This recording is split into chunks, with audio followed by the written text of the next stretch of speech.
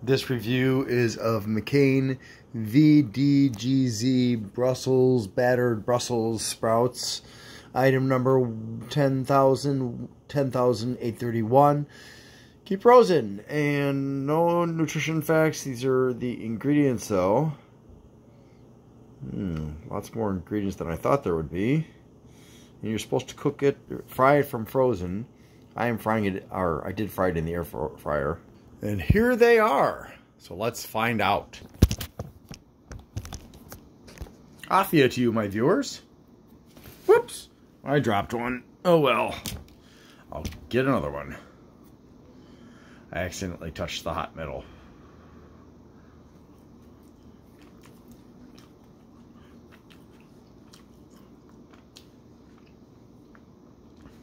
Well, I can tell you this.